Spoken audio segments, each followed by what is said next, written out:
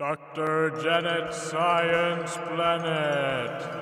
Hi, welcome to Dr. Janet's Science Planet. Today, we're going to talk about genes. No, not these genes. These genes, the DNA that's in your body. We're going to show you how base pairing, or best friends, allows you to make a copy. So C and G are best friends, and they form these weak bonds together. And A and T are best friends, and they form these weak bonds together.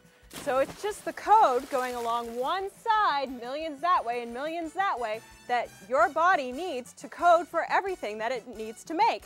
However, it's these best friends that lets it make a copy. So if we split these apart, this A gets a new best friend T, this T gets a new best friend A,